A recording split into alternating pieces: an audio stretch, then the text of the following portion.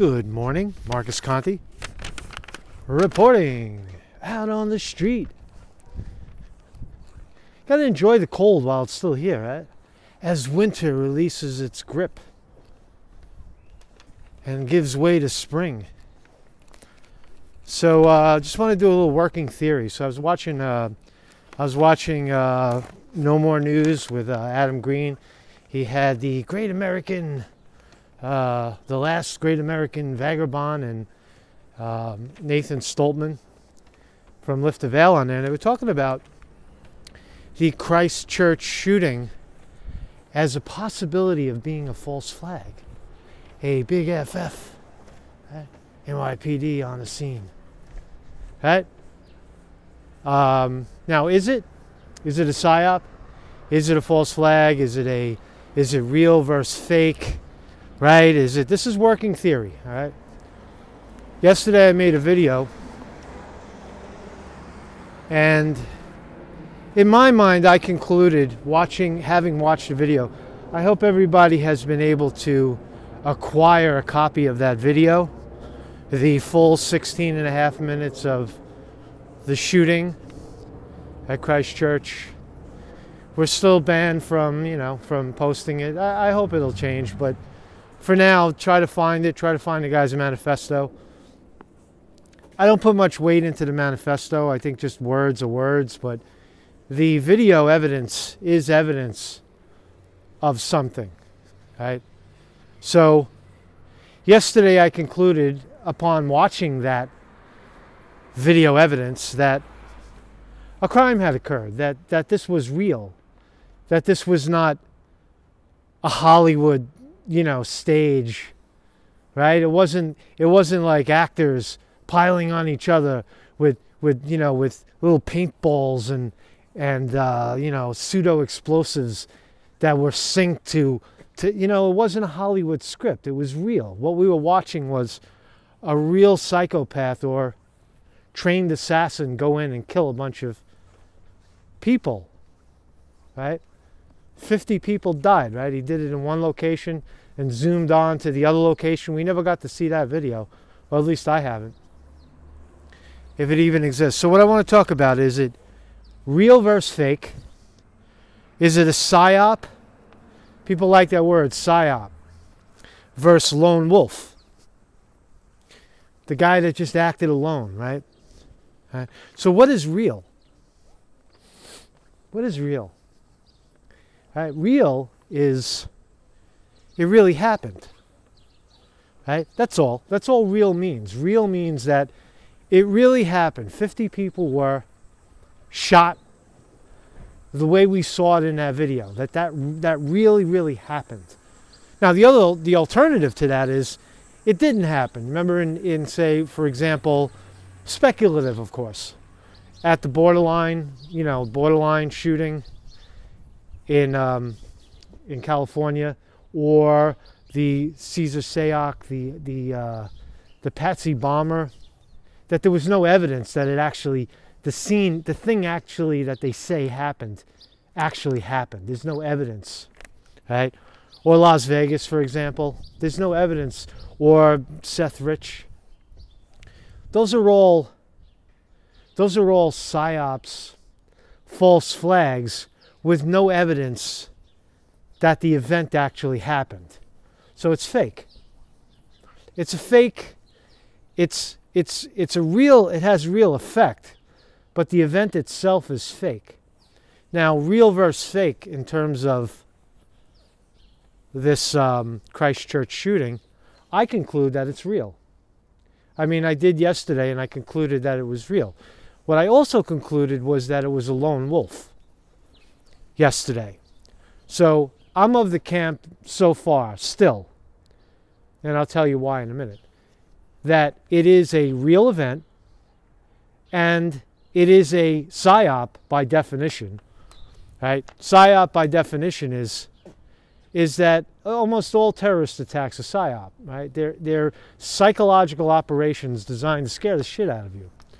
Now, is it a false flag, right? That's the ramification here. That's the thing you need evidence, right? You need evidence. There's no real evidence.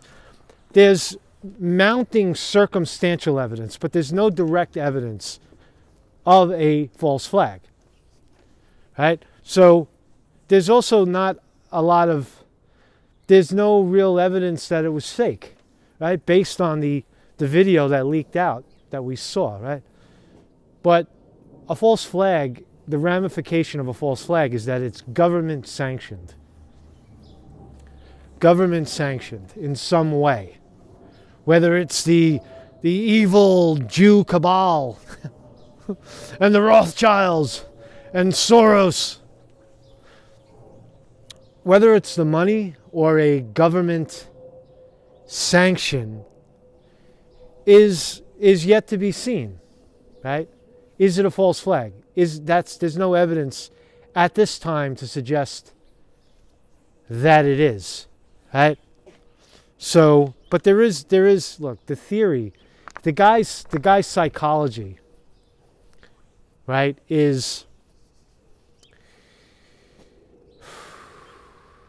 that of a crazy guy obsessed with whiteness, his whiteness, his preservation of his whiteness, right? That's who he is. Now, can you make that up? Can you make someone go in and shoot innocent people based on someone's ideology like that? In this day and age, I guess you can, you know. Right? I'm getting a little fuzzy right now, but just bear with me because this is a discussion. Again, I'm not a perfect human being. I don't have all the answers. Yesterday, I was firmly in the camp of real event and PSYOP, yes, because there's a psychological motive, a psychological sidebar to scare you. So it is a PSYOP, but is it a false flag? Is it a government-sanctioned event? As of now, there's no evidence to suggest that. So that's where we have to dive in. That's where the deep dive now happens, right? If you're willing to do it. I mean, I really didn't want to get into this, but it's now becoming interesting and also necessary, right? So Brenton Harrison Tarrant, that's his name. Is he a lone gunman? We have to find out, right? Is he a CIA? Because also, if he is in a CIA, everybody's saying, oh, CIA, he's a CIA asset. Well, the CIA is an American operation. And if you haven't noticed, the event is in New Zealand. So you also have the Prime Minister of the country denouncing the event as something that actually happened and that is real. Now, is she being played by our CIA for political purposes to overthrow an election or to exalt power of the cabal, the corporate cabal that wants to own everything and everybody? Yeah, it's possible. But how do they get that asset out of there? What's their plan to get a guy who shot 50 people in plain view with video evidence? How are they going to get him out the can? See, that's where you have to follow it. Are they powerful enough to get that guy out? Is he an asset? Was he put there to do that? I don't know.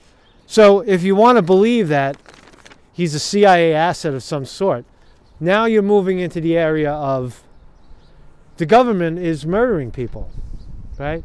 Whoever did it, right? If it's a concerted effort, a sanctioned effort, then we must say that our government is killing people, right? They murdered these people because they sanctioned a hit, right? Like the mob, you know? Right? And then those ramifications are much greater than just one lone wolf acting on his own, right? So to find out if that's true, we have to follow his case. Now, he made an appearance yesterday in court, and they blurred out his face. Why? Why was his face blurred? I saw it on RT. He came out in court and they blurred his face. What kind of shit is that? What kind of shit is that? You have cameras in the courtroom and then you blur it out his face? I don't know. I mean, that's suspicious. I've never seen anything like that. That's a first, right? So you got to find out. This guy traveled the world, right? You got to find out the person, right? The individual, right? That's where the deep dive is. His name is Brenton Harrison Tarrant. To the best we know, he's 28. Scottish roots, English roots, whatever. Australian national. Was traveling the world. He went to Turkey. He traveled around. Who knows? I mean, it's just speculation. But you have to see the evidence. You got to see the passport, the stamp, some sort of solid evidence that he did, in fact, travel to these places. Was he trained in some sort of military operation? Does he have any military training whatsoever in any country or any foreign or domestic activity? I mean, you got to find it out, right? You can't just say it. I mean, it is suspicious, and the suspicion rises that I think Nathan Stoltman made the point that it looked too polished. The hit, right? The shooting itself appears to be something that an ordinary person couldn't pull off. That he had killed before. He was a trained assassin. Now, I don't know if I agree with that because, and I'm sure the gun lovers, the gun people in the audience that have guns and shoot guns would say differently, that training oneself to shoot is not that difficult. It's kind of like a sporting event. But the callousness of killing is something else. Now, I don't know. I know a lot of ruthless people. I know people that, you know, have no problem whatsoever. You know, would have no problem. Let me correct that. Would have no problem whatsoever, you know, blurting people out like that, just shooting them, right? Without any remorse, with a sense of, I'm doing good. Look, I'm preserving my race, right? Or something like that, right? So I'm not really sure that because he did it so swiftly and effectively, that's evidence that he was some sort of CIA asset. I don't believe that. Right now, I don't believe that. Because it doesn't make sense, right? But does he have military training? Does he have a criminal background? What was his education? Credit information? His childhood raising up, right? All of those things, who the man is, try to track any criminal activity so that if he was an asset, was he compromised at some point and led to, you know, made a deal. Okay, go in, shoot these people up, right? Do this operation for us. We know you're good at it. We know you can pull it off. Go do it. And if you survive, if someone doesn't shoot back and kill you and the police get you into custody, we'll arrange your release, right? Which is looking like what actually happened with Cesar Sayoc, that some sort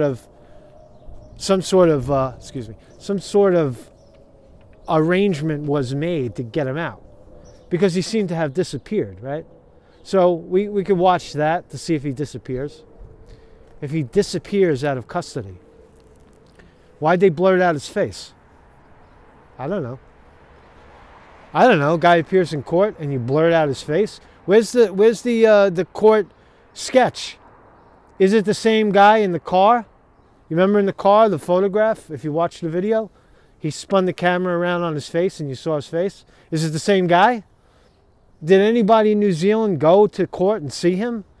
I saw Cesar Sayoc. I saw his face in that court in New York. I saw him walk out the door with my own eyes and saw him and heard his voice. Has anybody seen this guy's face or heard his voice? Those are things that you need to look at, right? So what's the motive? Always, what is the motive, right? A lone wolf, we know his motive. We saw his manifesto. Believable. And a contemporary extremist view. right? That whites, their birth rate is going down, and we have to save the white race, right? That's the lone wolf, that we have to preserve ourselves, right? And he's going to do this for the preservation of his race, is one motivation. Now, the other motivation, the bigger motivation, if it's a PSYOP, is political motivation. Is there political motivation to paint a 28-year-old white man as a racist who hates Muslims and everybody else? Who believes in anti-immigration? Stay where you are, stay in your own goddamn country? Yeah. As we move into 2020, that's the essence of Trump's,